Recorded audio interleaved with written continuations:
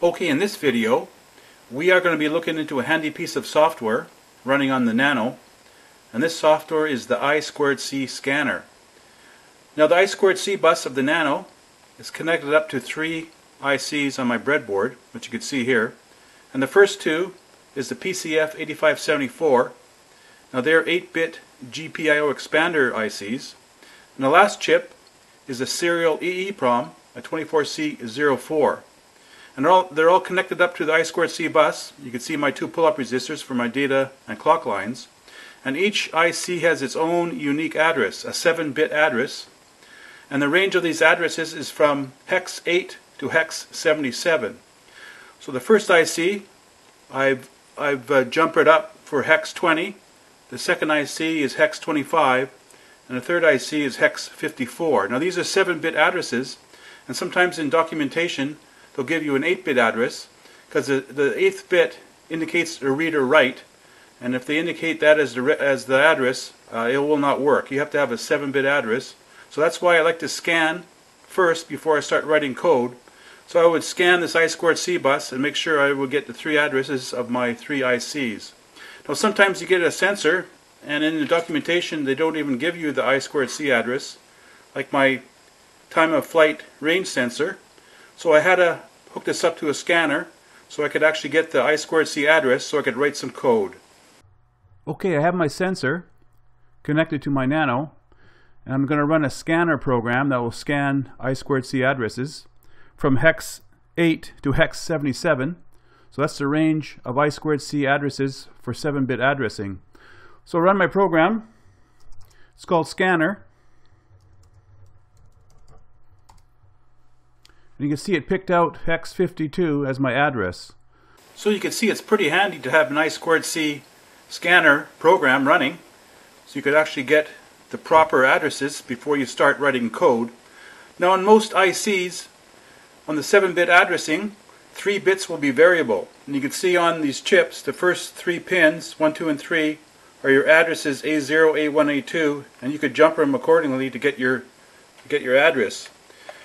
Now if you look on this I2C LCD converter, you can see it has 3 jumper pads, and those are your 3 variable address bits that you could jumper, so you could set the address of this I2C to LCD interface.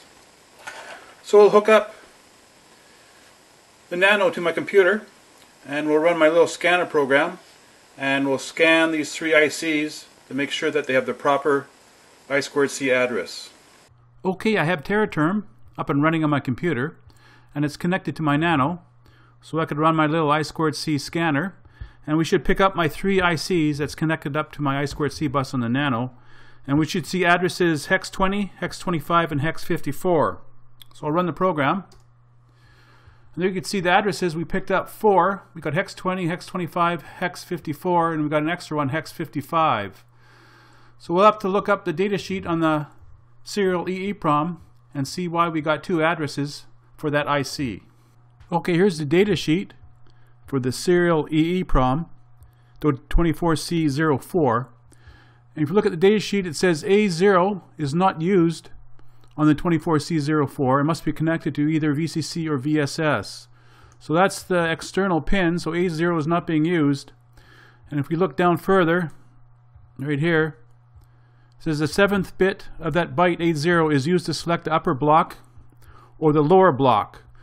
So this vendor is splitting this serial EEPROM into 2 blocks, an upper block and a lower block, and giving it each its own address. So that's why we saw 54 and 55.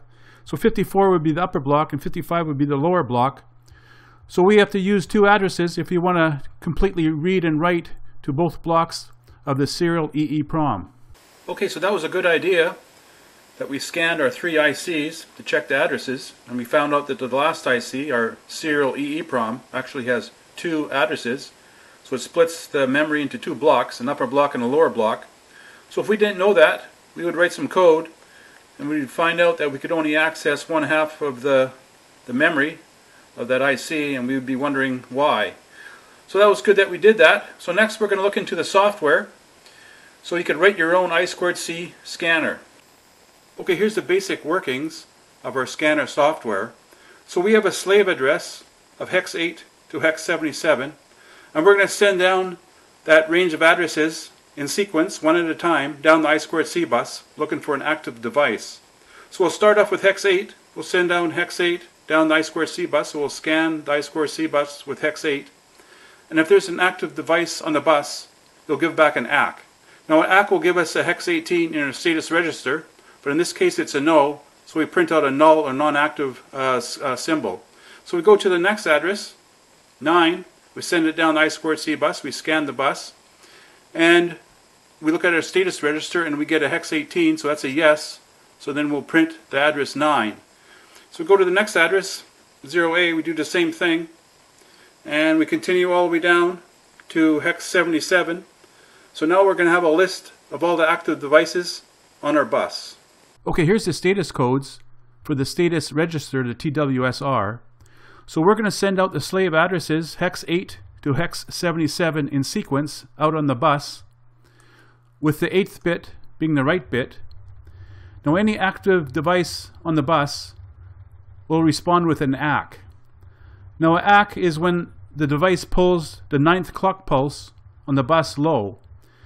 And the microcontroller will recognize that and give us a hex 18 value in our status register indicating an active device. Otherwise it will give us a hex 20 value. So now we can get a list of all the active devices on our I2C bus.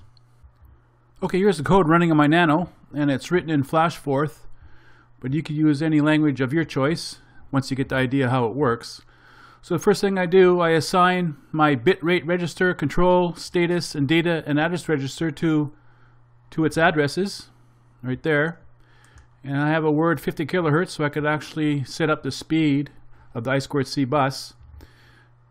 This word will actually read the status register, looking for the hex 18 or hex 20. And then I have my I2C command words. There's my start, stop. It'll do a start and stop function.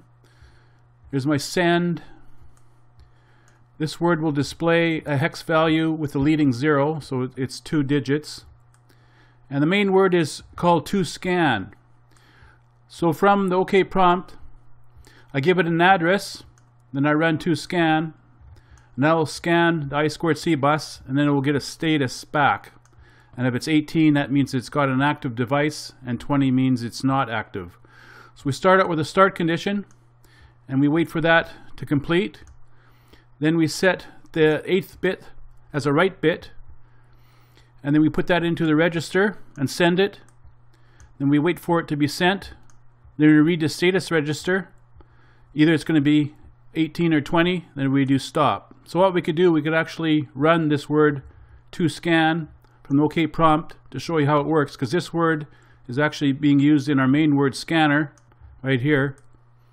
So we'll go to the OK prompt and we'll run this word I2Scan and we'll check out its operation. Okay, I have TerraTerm up and running on my computer, and I'm running FlashForth on my Nano, so we could exercise some of those fourth words. We could run them independently from the command prompt. So the addresses that are active are hex 20, hex 25, hex 54, and hex 55. So we'll try one of the active addresses. So we'll try 20. If we get 18, that means that was active. That's from our status register. So we'll try 21, which is not active. And we get a 20. So we'll try 25, which is active.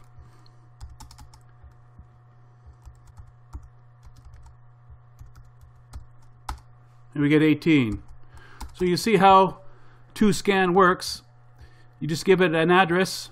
It will scan the I2C bus, and it'll give back either 18 if it's active, and 20 if it's non-active.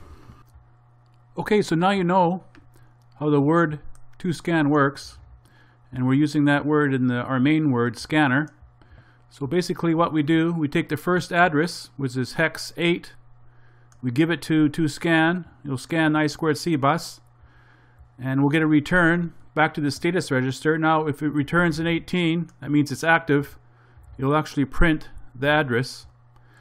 And if it doesn't return an 18, and it will print the null, not active. Then it increments the address. Now it will go to hex 9 and do that all over again. And it does that 16 times. There's a for next loop. So it does that 16 times, and there's a nested loop, and it'll do that 7 times. And that will give us a scan from hex 8 to hex 77. And that'll give us our full scan of our I2C bus. So that's our little word scanner. And if you write a program to do that, it will make troubleshooting I2C projects a lot easier.